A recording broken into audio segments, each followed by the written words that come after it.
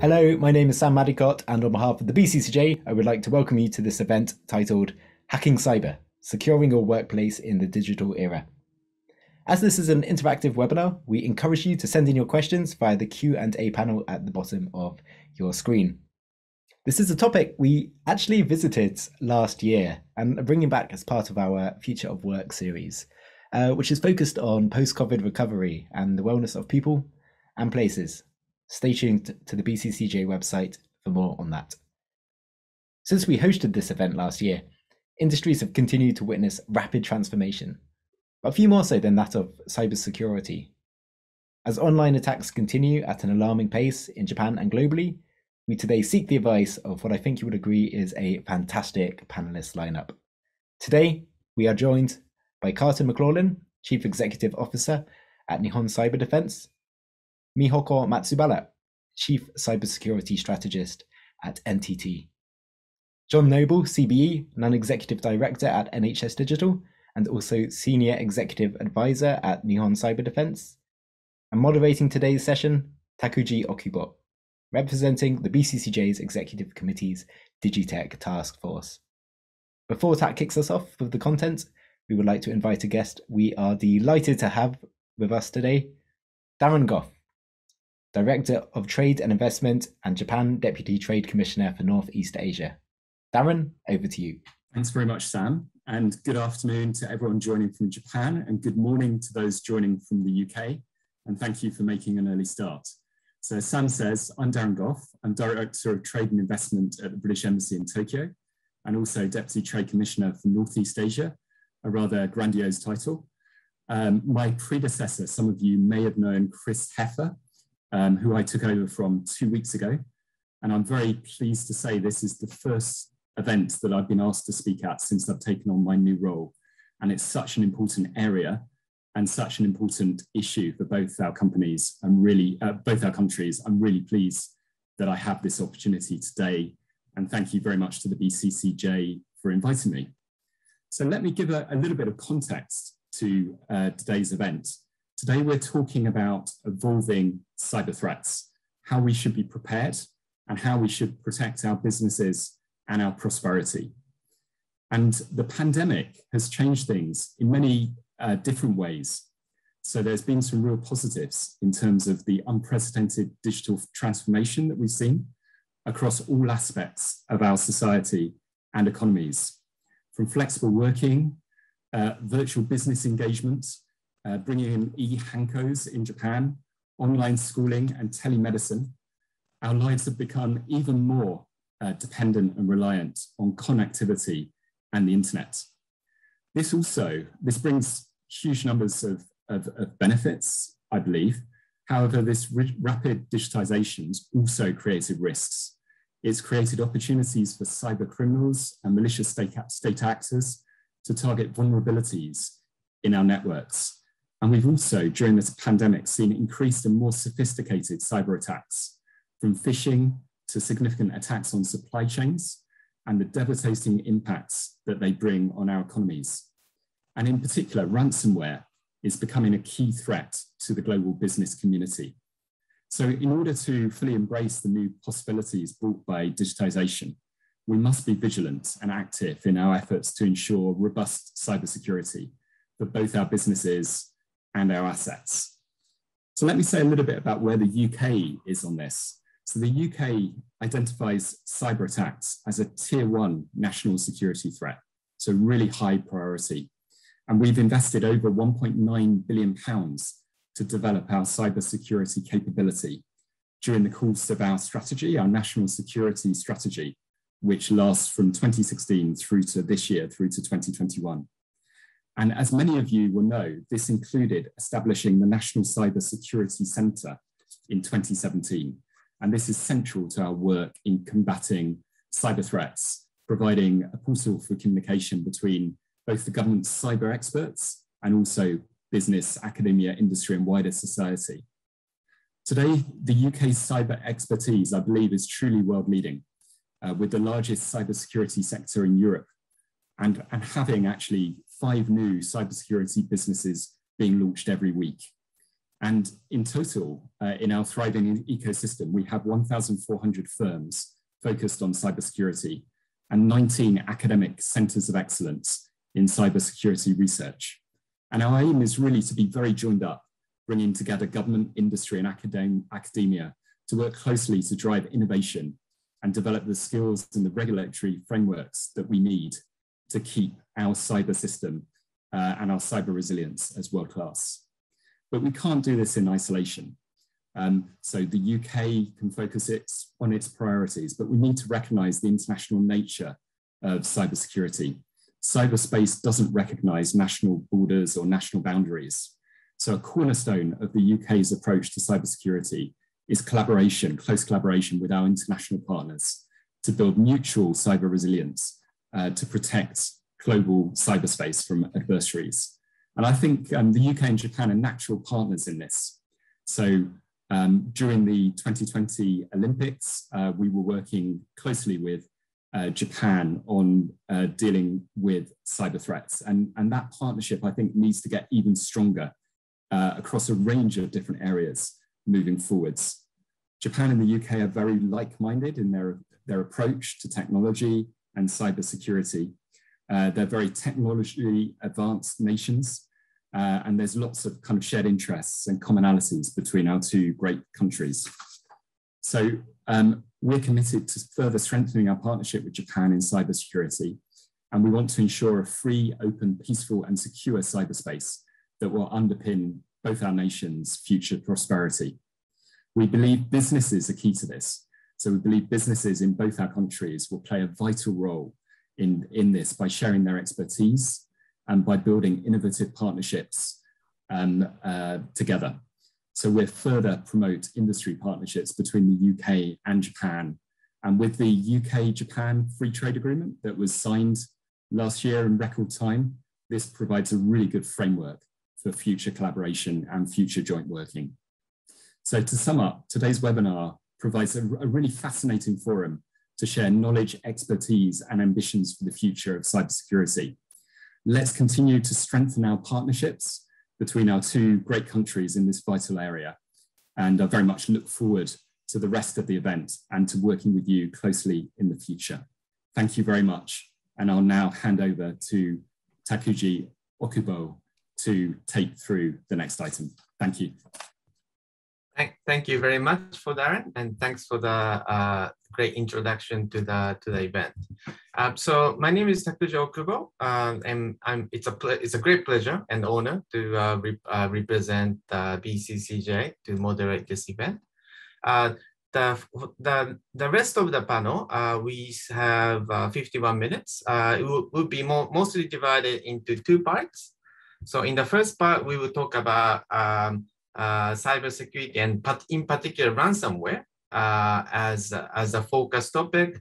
And we will be talking about more of a general trend, what's happening in the last 5-10 years, why it should be one of the top priority for you. So that will be the first part. And we will have John and Mihoko give us the initial remark on this topic. And in the second, and then this will get us to about 5:35. We will be spending about 25 minutes on this. And then we'll move on to the second part, starting off with Kautan to discuss more of a micro issue. So if you are responsible for your organization in securing your cyberspace, and what are the key issues you need to think about in advance to being attacked, and what are the key issues to do, what to do if you realize that you are already a target of a cybersecurity threat, or in particular ransomware. So in the second part, we will be spending about 20 minutes. So in both part one and part two, audience, we have opportunity to pose questions or comments to the panel. So do feel free to put in your questions or comments in the Q&A boxes. And in the second part, if you felt that you had questions in the first part, but you kind of missed the opportunity, you could still put in your questions regarding what we discussed in the part one. Okay, so you have two opportunities to put in your questions, and it should be a great opportunity for you to pose your questions to the great panelists we have. So without further ado, let's move on to the part one, and we have John to start your initial remark. Please, thank you. Thank you, Tak. Thank you, Sam, and also thank you to the BCCJ for inviting me. I know you've got a tremendously committed membership, so it's great to be here and to be talking at this event. Darren mentioned in his introductory comments about National Cybersecurity Centre, where I was the Director of Incident Management, and my team dealt with over 800 serious incidents, and since then with Nihon Cyber Defence, I've dealt with a number of major cyber attacks, and most of those have been ransomware. So I want to go in and draw on that and really talk about three things. I'm going to try and explain why at a global level we're seeing an increase in both the number and impact of ransomware attacks. I secondly wanted to explore what I think are the key technical controls that need to be thought of by organizations to prevent the attacks. And finally, I want to go and cover what I think are the most important areas by way of preparations in case you do experience an attack. And then Carlton's going to build on some of this with some of the lessons in part two. So starting with, why has there been such an increase in attacks? Well, I think the first factor they're going to say, obviously you've heard, we are much more now digitally reliant. So there is a much bigger target area. But arguably the biggest change has been in the business model adopted by the groups who are carrying out these attacks. We in effect now have ransomware as a service, where some groups, a lot of them based in Russia, are developing this ransomware and are then making it available on a leasing arrangement to other groups. We also have a second set of groupings of those who identify vulnerabilities in their in victims, and again sell that access on to the third group, who are the groupings, are those who actually carry out the attack. And so to give you a sense of the global scale of that, many of those groups carrying that are now based in Africa, in Nigeria, for example. So you've got something which is truly international, but it's also relatively secure. These different affiliates, as some people call them, all have trusted relationships, and that allows them to collaborate, and it's added dramatically to the number of groups who are involved in this activity. I think it's also worth emphasizing that I'm afraid organizations are paying. So this is seeing this, people are making money out of this, and so that's just feeding the machine, and that's why we've got this increase.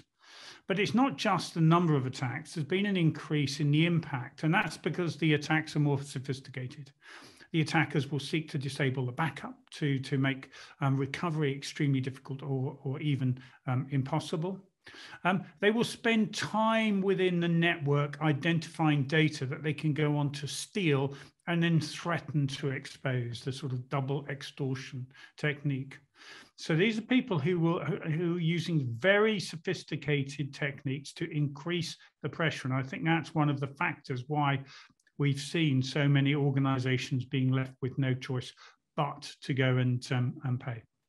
So in terms of the technical preparations, what must be done? Well, I think the thing I want to emphasize is if somebody tries to sell you a solution to everything, then I'm afraid it's snake oil. There is no single solution.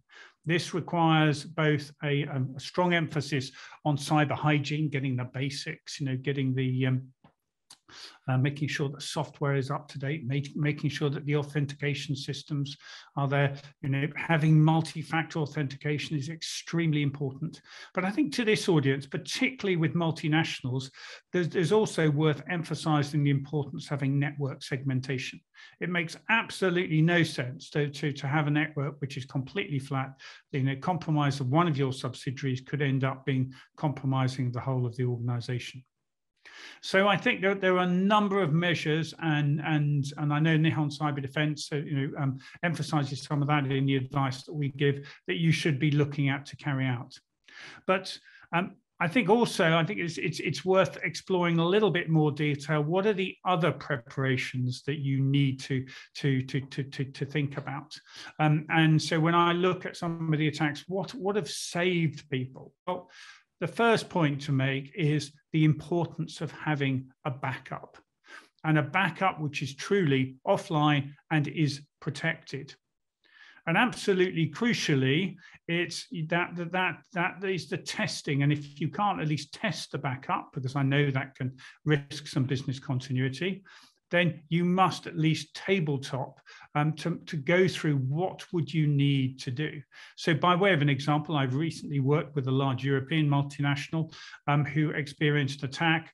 They had to rebuild from their tape backups, which is often what happens. But they had to basically get the manual out for the tape backups, and there was a real shortage of expertise to help them to go through that process. And it's that sort of thing which is really, really important that you have workshopped. I think another key preparation is that of having an incident management plan, being very, very clear about who will do what. And again, Carton will explore some of this later when we see what is good and what is bad. And there's a very big difference between those companies who've had an incident management plan and those who have exercised it as well, because you really, really must make sure that people understand their relationship, their responsibilities, and an exercise is very important. And that should be done at different levels, at a board level, a tabletop, and right the way down to the information security professionals. And as you'll hear later, very important that we're exercising not just the technical remediation, but also how we mitigate the impact on business. We also see that the lack of a business continuity plan in many of the incidents can be really, really important. Cyber attacks really do stop a business working. So you have got to think through how can you manage those impacts? How can you allow your business to continue? So thinking that through, and again, exercising it, making sure it's up to date, making sure it's a plan that is lived and that everybody in the business has bought into is very, very important. So I want to go and sort of summarize my comments on where we are. There has been a dramatic increase in the number of attacks, and it's across sectors, it's across countries. Everybody's going to be a problem. There are preparations that we must do to stop an attack, but also we must prepare in the event of it happening. And that in that way, if those preparations are carried out, it's going to make it far less likely that you're not put in a position of having to pay. Because if you do pay, you're basically feeding the system and you will be just encouraging more attacks. And we really shouldn't be doing that. I'm going to pause now because I know we're going to go and hear now in a moment a little bit more about how this is all impacting within Japan. Thank you so much, John. So I do have questions for you, but let's hear it from Miyoko. And it would be great if you could give a more focused overview on what's happening in Japan. Miyoko? Sure. Thank you for having me. So thank you, John, for your excellent presentation. And I'd like to highlight two major cyber threats during this pandemic. The first one is cyber espionage on the social media, and the second one is ransomware attacks. So why we see so many news on ransomware attacks or cyber espionage or cyber attacks in general during this pandemic? So as John already explained, we are more reliant on digital platforms like WebEx or Zoom, but we are not necessarily well aware of cybersecurity best practices. So why? Because NTT actually found out, and it is astonishing to learn that only 53% of global companies have provided cybersecurity awareness training for their remote workers, even though that most of us are still working from home during this pandemic. And it is also shocking to see that 38% of remote workers have uploaded their work-related data to non-work-related applications, such as Facebook. Isn't that scary? So, and we are really anxious to know about the latest information about the pandemic, geopolitical tensions, and trade issues around the world. So that is why the clicking ratio to click phishing or spear phishing emails skyrocketed during this pandemic. The ratio was less than 5% before the pandemic. But you know what? After the pandemic started, the ratio actually jumped to over 40%, more than 8 times higher than before. So that is why we are more vulnerable to cyber attacks, including ransomware attacks.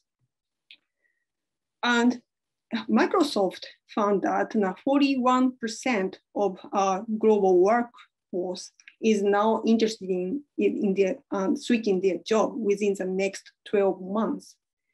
Because during this economic downturn, thanks to this pandemic over the more than 12 months, many people have been unfortunately furloughed or laid off, and people are more spending more time online, and they are more interested in switching their job. But now it's a prime time for hackers and cyber espionage people. And this April, the UK government warned that over 10,000 British citizens have been approached by foreign spies or organizational criminals on LinkedIn to steal either national secrets or trade secrets related information. And some of the information they are going after is related to COVID-19 pandemic or treatment or vaccine information.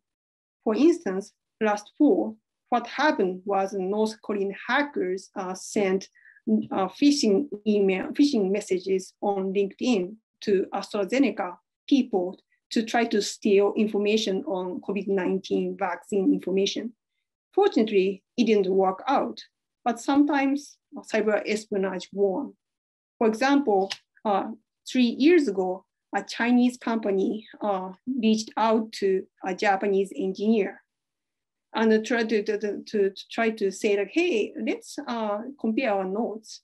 And because the Japanese engineer was working on latest information on smartphone related technology, and the Japanese engineer unfortunately handed over trade secrets on smartphone related latest technology. And the trial is now going on in Japan. And because we are now more reliant on social media, including Facebook or LinkedIn, for our personal branding and also our switching our job. So we have to be really careful, and we should pay extra attention to potential cyber espionage to try to go after our business relationships and also the information we have on the latest technology or national security. And the second threat we should be also worried about is, of course, ransomware attacks. And CrowdStrike found that 52% of Japanese companies have been either attacked by ransomware attacks or a ransomware attack over the last year. So more than 50% of Japanese companies have been attacked by ransomware. So why? Because it is partly because the remote workers are not very well aware and pay attention to potential cyber attacks. But also, we are not doing our good job about cyber defense, because Sophos found that only 23% of ransomware attacks have been prevented before encryption started. So it means that 3 out of 4 ransomware attacks would be successful to disrupt our business operations or government works. So it is not good. And so we really need to start working on to raise the awareness of cybersecurity among remote workers, but also among business leaders and government leaders to raise and enhance our cyber defense. And as John explained, we are not very good at cyber hygiene, but also not good at preparing for potential disaster by cyber attacks. For example, NTT found out that only 52% of companies in the world don't have any planning to prepare for potential cyber attacks. And that actually happened to Colonial Pipeline in May when they are hit by a massive ransomware attack. They didn't have any disaster management plan to prepare for a potential ransomware attack. So what we really need to do next is to first raise our awareness, but also to enhance our global cybersecurity governance. Because interestingly enough, most of Japanese ransomware attacks are coming from subsidiaries outside Japan, because Japanese companies have been investing more in the global market because of the shrinking market in Japan due to the aging society. So some of the major ransomware attacks happened outside Japan. For example, Capcom, major Japanese gaming company, and also Shionogi, a major pharmaceutical company in Japan. So it means that when it makes more sense for Japan and the UK to share cyber threat information to mitigate any potential damages caused by cyber attacks, because some of the cyber attacks are coming from Japanese subsidiaries in Europe. So I'm really pleased to see that the two countries have been deepening and also expanding our relationships on economy, security, and also, of course, cybersecurity through the very successful Tokyo 2020 Summer Olympic Games and security relationships and trade. So I'm really excited to see this successful expanding relationship between the two countries. And I really look forward to working closely with you and my Japanese and British friends on cybersecurity in the future. Thank you. Thank you, Mihoko. So we have about 6 to 7 minutes for the question for the part one. So quick question to John. So in terms of a global trend, what I understand is that, cyber hackers are becoming, black hackers are becoming more and more sophisticated, well organized. There's even, a division of labor. They also came out with this idea of, ransomware as a service. So it does seem there's kind of a arm race going on between hackers or cyber criminals and also people who are basically yourself, security professionals. But from, management point of view, it's really a cost, right? It doesn't directly help your sales. So it's really a cost to the company. And, from management point of view, we don't really like this arm race. Hackers spending more money, more resources into hacking you, and the company having to spend more money into defending themselves. Where does it end, John? Well, I think we could spend the rest of the time on the seminar trying to answer that wide-ranging question. I think it ends in that there is no single answer to this. It needs action by government, and we start to see that with some of the efforts the US has put, for example, to put pressure, and the UK as well, in putting pressure on Russia to act against some of these criminal groups. It also comes to some of the large technology companies to be building products that are secure by design. And certainly, that's one of the approaches that we've got to go to, that there are vulnerabilities here which are decades old, which are being exploited by hackers, and they really should not be there. So there's something about the company, but there's also something we've got to accept, that if you're going to do business online, you do need to invest in the right security controls. And there's always a balance between security and usability, making it all work, and cost. Well, probably we're not getting that balance right at the moment. If we're going to, there's phenomenal benefits, as Darren has brought out, from digitalization, but it comes with a price. And if you're not prepared to pay that price, then you've got a risk. Okay. Thank you, John. So Mihoko, so I do have more Japan-specific question, but can I actually answer the same questions from Japan's point of view? And what the reason I'm saying is, you guys are security experts, right? So emphasizing more resources is fine for you, but for the management point of view, we do need to, we have to have we are fine, okay, we will spend more resources, but then what if cybersecurity becomes more emboldened? And how long do we have to keep increasing security budget? Mihoko.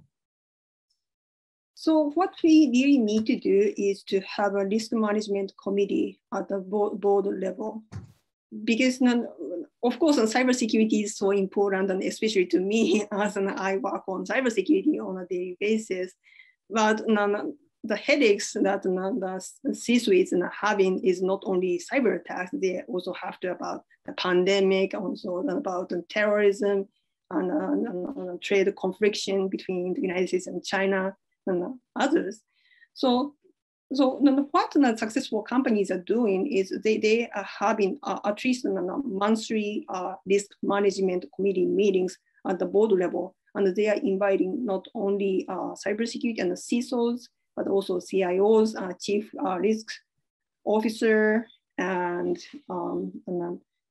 tax management, and human resources to list up 10 top risks they are dealing with. And then they compare notes and like, okay, so we have this amount of budget, because they don't have limitless amount of budget. So they have to prioritize how to allocate their limited amount of budget to top 10 lists.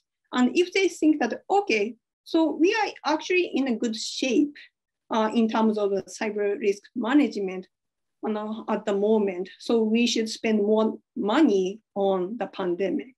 Or they should say, oh, we actually are a little bit behind to deal with ransomware attacks, so we should invest more in cyber hygiene or risk incident management. Okay, thank you, Mihoko. So for the audience, I do encourage you to put in your questions. I actually do see one question, but for that question, we will try to answer that in the second part, because it's a question of what to do if you are, SMEs. My last question in the first part to Mihoko first is, okay, Japan is in a kind of a special area where, it's kind of when it comes to international issues, it's, we can't really use force abroad, right? So in the incident United States suffered earlier, there are talks that the US seems to have retaliated in sovereign, in foreign soil, in attacking cyber criminals who are outside United States. I think Japan police, Japan defense will find it very difficult. Do you think this actually makes it very difficult for Japanese public sector cybersecurity official to deal with these international criminals? Mihoko? So there are several options available for any government in the world to respond to cyber attacks, either from the government or from criminal actors. So first one is to do strategic communications, naming and shaming, to say like, hey, so this is the state-sponsored actors or criminal group that are going to conduct this type of cyber attack against these sectors. So we are now responding and we are not very happy about this. And the second one is more aggressive to impose economic sanctions, or indicting those actors. Or the fourth one is to go a little bit extreme to take military actions against those actors. And so far, as far as I see the publicly available information, Japanese government has been really prudent to choose options available. And they have already named specific state-sponsored actors, or also cyber criminals on specific massive cyber attack campaigns. And because the Japanese government is releasing a new national cybersecurity strategy later this year, so I really look forward to how the Japanese responses will evolve in the future. Thank you. So kind of similar question to John. So I think this cybersecurity really bring the concept of an international criminal organization or transnational criminal organization, another big focus. So yes, there has been mafia, etc., who have been operating across countries. But then cybersecurity, I think the phenomenon is it's multifold. So, and I guess it does require kind of a more international coordinated response. John, do you see that happening? So I think that, ideally, yes, we would like that. We would love to have a treaty which bans, certain criminal things. But I don't think we'd get it signed. And people have got different ideas of what criminality would be. And I don't think it would be effective. I think the most important thing is, and we've already heard about this, is how we share information. Okay, this is a business. Okay, so these people build infrastructure to carry out the attacks. When you're compromised or somebody's compromised, there was a whole load of data about that infrastructure. If you share that rapidly across different companies and different countries, they have to get rid of that infrastructure and use new ones. And so that's why it's really, really important that we share effectively between countries, as we heard in Darren's introductory comments. If we do that, we can drive up the cost of it. There are also some national level initiatives. We've got one in the UK called Active Cyber Defence, which allows us to share reports from the public about how they've been the victims of crime, and then share that with everybody else and block action to malicious sites. I think it'll be these sorts of initiatives which will actually start to change the cost-benefit things, and that's the only way to really tackle criminal groups. Thank you very much, John. So we are already running a bit over time. So let's move on to part 2. But again, for audience, do feel encouraged to put in your Q&A, and we will definitely come back to your questions before the end of this panel. So so in part 2, so Carlton, more practical tips for you from you, preparations, what to do if you actually attacked. So the floor is yours, Carlton. You're on mute. Everyone, thank you very much. And thank you, Matsubaru-san and John, very valuable points made. And it's good to have you here today. And thank you very much to BCCJ and yourself, TAC, for moderating today. So first of all, start with some of the challenges that one would face in a ransomware attack, and basically some differences that you might see. Obviously, a ransomware attack raises a lot of tension within an organization, and it's a tension that needs to be managed properly. Ransomware attack by its nature is probably an interactive cyber attack, and the fact that it also is an ongoing cyber event with the attackers negotiating with an organization around the payment of a ransom. Obviously, it's a severe business disruptor for any organization, and it severely affects the business operations. It can be very technical, and that the technical side of things is often a big challenge for the decision makers of an organization to understand in order to triage the particular events happening around a ransomware attack. The root causes can be difficult to understand because, as John mentioned and Matsubara-san mentioned, that there are complex attacks that have been taking place over a long period of time, and to understand all of those root causes can be difficult for any organization as well. You know, computer forensics, which plays an important role in incident management of other forms of cyber attacks, can often take so much time that it's beyond the time given by the ransomware attackers. So that is a little bit different to things as well. You know, and the recovery times are mission critical to obviously your business operations. And there is a lot of time lost through fear and uncertainty around these types of attacks. So I guess it's all boils down to figuring out what to do. And, you know, NCD and Neon Cyber Defense has dealt with a number of major attacks against Japanese corporations, ransomware attacks.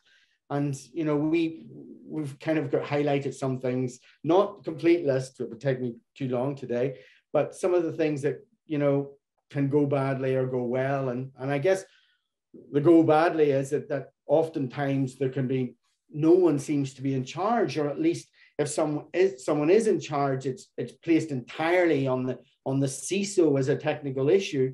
And oftentimes it leaves the CISO in a very, very lonely place. And it's not seen as a whole of organization problem. There's also the underreaction or often the optimism bias. Well, it'll be okay. Let's just see. Let's just see. But as the clock ticks by and the time runs out, there's a possibility that you will not have all your data returned, even or the ransom attackers may move on to the next victim and you've lost everything. You know, poor communications undermine the confidence in any organization. And we see that all the time in these types of attack, is that different departments and parts of the organization are not communicating well. And last of all, the contingency plan doesn't exist or is completely ignored in the crisis or the emergency that is taking place. So those are some of the bad points. Some of the good points is the whole organization is involved. The CEO, the CIO, the CTO, the CAO, the board of the organization is involved. All the decision makers have accurate information in an understandable way in a timely manner, because it's the organization that makes the decisions around this. You know, there's an effective comms within the organization and stakeholder management. And it's all about control. And John, I'm sure, will push this point across as well, about the control that is maintained throughout all of this. And sometimes control leads into the possibility of bringing in what we will call a critical friend to the organization. And I'll talk about the critical friend later. You know, there has to be a plan. There is a plan. It's been rehearsed. It's been updated with new forms of cyber attacks, like ransomware. 3 years ago, if you had a very, very nice, well-rehearsed incident response plan, and you hadn't dealt with a ransomware attack or a new variant of a cyber attack and updated that, then you would be at a loss what to do. So it needs to be, it's a continual process of doing these things. And a last point there is that the technical side and the management side need to understand each other. That's very important too. You know, oftentimes you don't have time to think, and it can often be very helpful to have someone on the team who's gone through this before. And you'll see that the most successful incident management side of things and ransomware attacks is that they've brought someone in who's been through it before. So, and a very key point of all of this is also to look at the lessons learned after a ransomware attack. You know, you need to reduce the risk of the potential of another cyber attack. You need to prepare for a possibility of another cyber attack. You need an improvement plan. You know, you need to create updates to your incident response and your business continuity plans. And, you know, obviously one important aspect is, you know, there has to be a larger role for corporate communications. And we have done this in the past with Japanese companies, and John is very good at this, and some of the other members of NCD, as we go through what's called a lessons learned exercise. And that would be a definitive account of the incident, an evaluation of the incident response, improvement of the capabilities, identify strengths and weaknesses of your partner incident response companies or teams around it, and obviously a review of the forensic side of things.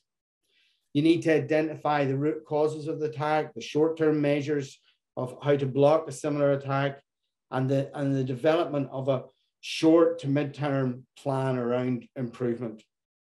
And last of all, just to say, it's all about having an effective, resilient plan with the proper responsibilities assigned to each person. And lastly, I just covered very quickly the importance of a critical friend. Ransomware is a complex interactive attack. The board of a company needs objective, timely advice, immediate access to guidance. It needs help on the control side, and control, as I said before, is critical to the success of the triage of a ransomware attack. You need to take pressure off the board so that they can make the right decisions, and someone who can have an independent viewpoint. And it's all about, and John and some of the other NCD members are experts on asking the right questions. And if it's possible, I'd like John just to cover that, asking the right questions, very briefly. Okay. Have we got time, Tack? Yeah. Could you give us, John? Could you give us like 1 minute answer to Karatan's question?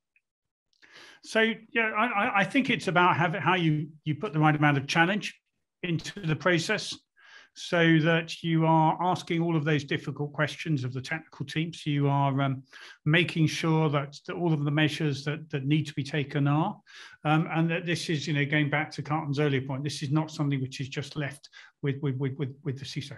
These events are incredibly stressful for the leadership of an organization. If they're not stressful, then they're probably not aware of what's going on, if I'm honest.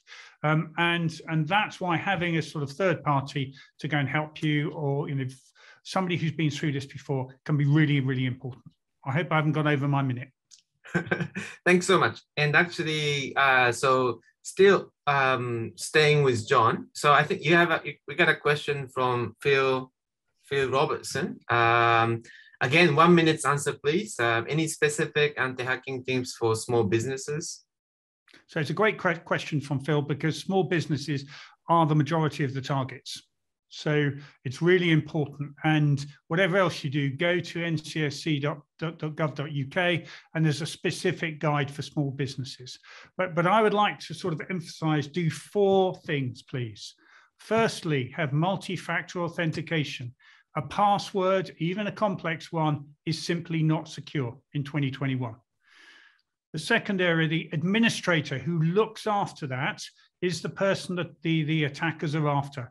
Make sure you understand the rules about how an administrator behaves, and making sure they are properly protected. If you protect them, the attackers cannot get to the rest of the organization. Thirdly, keep the software up to date, the cyber hygiene points. And finally, have a backup, and make sure it is genuinely offline, that backup. If you do those things, you'll make it extremely difficult for somebody to compromise you, and they'll go on attack another small business. So don't give up, do those things, and have a look at the NCSC guide for some more detail. Yeah. Could I add something? Yeah, go ahead. We obviously see that that's a huge issue for small companies, and there are restrictions on budgets, etc. So we actually, in seeing the number of attacks escalating in Japan, we created a ransomware portal that will take you through that and offers help and advice, and it's in English and in Japanese. Okay, thank you. And staying with Carlton, would you answer the question from Mr. Bearwood? So how can organization assess how safe our digital infrastructure really is? Obviously, one answer could be, well, hire you. But other than that, how can organization CEO have a kind of broad view of how safe you are? Well, you know, so I mean, my first question would be, and I often ask this, have they gone through any kind of vulnerability assessment or penetration testing? That will give you a fair idea of the state of affairs of your organization, and often it can be the first step to look at things for companies. Okay, thank you. Great. So we have 4 minutes. So there's one very interesting question from Kylie Lowe, and I think I'd like to go to Mihoko for this question. If you are prepared to answer for it, if you actually have no compliance against to answer this. So how did Tokyo 2020 manage to be more or less successful without too much, cyber incidents? Mihoko? Sure, thank you for your question. So I think it is an overall collaboration success between the Tokyo 2020 key stakeholders and also critical infrastructure companies, and also the previous Summer Olympic Games host countries, including the UK. So I think that risk management in general, plus pandemic risk management and cybersecurity preparedness really helped Tokyo 2020 to be successful, to avoid any major disruptions to the operations of Tokyo 2020. Okay. So I really recommend that. Thank you. John, Carlton, do you have any views on how did Tokyo 2020 manage, or did it actually manage to keep the lid on cyber incidents? So I think that, and I go back to the geopolitical side of things, and obviously I think it has a direct effect on the number of cyber attacks that we may or may not have seen against the Tokyo Olympics. It would have helped. I think it would have helped the fact that we've got the Beijing Olympics coming up soon as well, and there was a lull in the geopolitical tensions around the Olympics too. And as we saw, also the Russian teams did quite well, even though they weren't under the banner of Russia. They still did quite well in the Olympics too. So the only thing I was going to add is, say well done, obviously, to Tokyo for hosting a fantastic event, but also those involved in the network defense. Clearly people have done a really good job in defending it. We did some work helping some of the main infrastructure suppliers in advance, and this was taken really seriously, cybersecurity by Japan, and that will have been a factor, as well as ones that Carlton mentioned. So hats off to Tokyo. Yeah, great games. Yeah, and NTT. So I worked a little bit with NTT and some of it, and NTT did a very good job in hardening a lot of the systems that were developed for the Olympics, because basically they would have monitored what was happening there. So NTT did a very good job around it too. Well, thank you. So, okay, one last question. I think the question is basically, is there any risk to bringing in younger, less experienced individual into cybersecurity team? Obviously, the more resources, better. But is there any risk? Do we have to be careful in bringing in newbies into your cybersecurity? Maybe John or Mihoko? John? So there's a risk in not bringing them in. There's absolutely not a risk. You need diversity in cybersecurity. It's so important. It's from a gender point of view, there's not enough women in cybersecurity. The reason we've got cybersecurity problems is because so many men are involved, and we all think we know everything. But we also need to grow the cybersecurity experts of the future, and that's certainly something the UK we're really putting an emphasis on, and I'm sure in Japan it will be the same. We can't, if we don't bring in young talent, we will fail at this. Yeah, I mean, METI, the Ministry of Trade, basically, they commissioned a report a few years ago, and they felt that Japan lacked approximately 200,000 security professionals. So we need to fill that gap in Japan. And if we don't, then we'll just leave ourselves, a huge gap and a huge target for corporate Japan and public sector, of course. Thank you. So I wish we had more time. I actually had a few great questions I wanted to ask, but I will, restrain myself. I will hand this over to David, who would have a concluding remark. But before I do that, well, let me thank all the panelists and audiences for the great questions, comments, and contribution to BCCJ. Thank you very much. So David? Thanks very much, Tak. And everybody, as ever, here at the BCCJ, our goal is to create trust and opportunities for our members and stakeholders by sparking a dialogue around the most important and pressing business issues. And I very much think with the great panel today, I hope you'll agree with me that we managed to do that. Darren very eloquently said at the beginning that cybersecurity is a tier one national security threat. And I think we've learned through the conversation that this is really a business problem. It's not just a technology problem for the Chief Information Security Officer.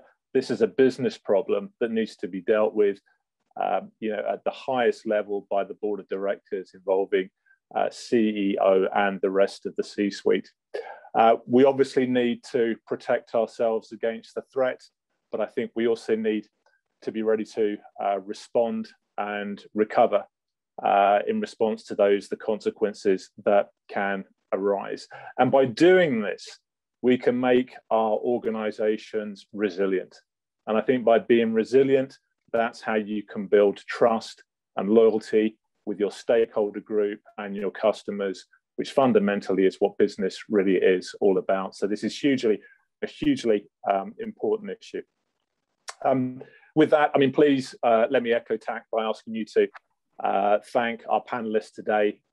First of all, to Darren Goff for opening, Carlton McLaughlin and his tremendous team at Nihon Cyber Defense, Mihoko Matsubara, John Noble, and to Tak as well. Thank you very much for facilitating. And also let me thank the audience today as well. It's your participation in these forums and these events which sparks that conversation, and I think really leads to the value. And I hope that everyone will continue to follow up on this topic by checking out additional resources on the BCCJ website. With that, let me just encourage you to join our next event, which is on Monday, the 23rd of August, which will be the One Day to Go event to the start of the Tokyo 2020 Paralympics, when we'll be welcoming Dr. Mark Bookman from the University of Tokyo.